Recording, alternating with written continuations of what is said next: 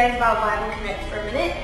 I don't know if you guys have been doing it or if you've kind of fallen behind or if you've just never gotten a chance to do it. But let's start fresh in April. Let's get the schedule out. Forget it if you haven't been able to do it in the past. Let's just start fresh and let's read this whole Bible in 1 year. We can do this together. It's an awesome book and it's just all the meat of the Old Testament. No genealogies, no junk.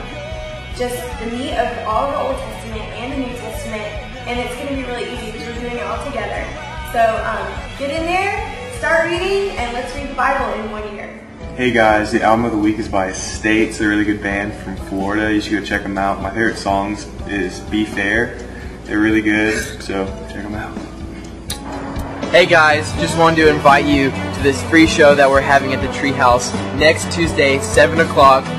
It's free. BYFY Church is presenting it to you. The bands are Jetline 217, 2081, Scallywags Gentlemen, Indian Summer, and Mammoth. You don't want to miss this awesome free show, courtesy at BYFY Church at the Treehouse, 7 o'clock next Tuesday, April 8th. See you there. Bye.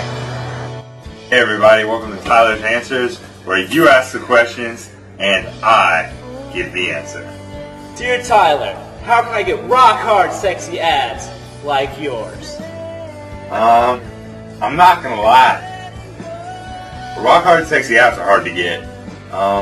And you shouldn't be asking me about this, because I've got a rock hard sexy ab, singular, not rock hard sexy abs, because I need to do more sit-ups.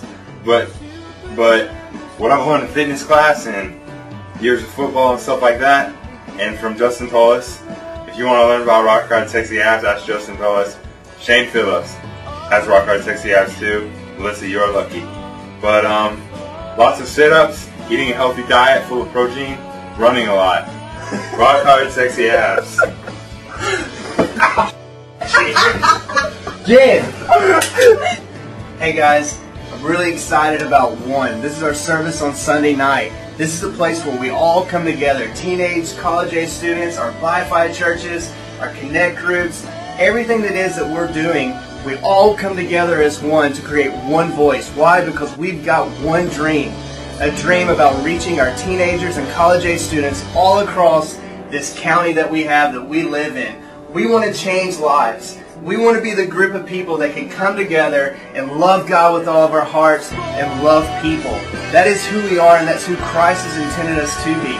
So I want you to be here on April 20th. We're going to have what we like to call a vision night. A vision night is where we get here together and we preach up this vision, this dream that God has given us of just seeing lives change. And so on that night, we're going to talk about all the different initiatives and plans that we have for the year upcoming, finishing out this school year and the year ahead. We got BYFY conferences, amazing events, churches that we want to see planted. So I want you to be there, to be a part, and hear about this huge vision that we have.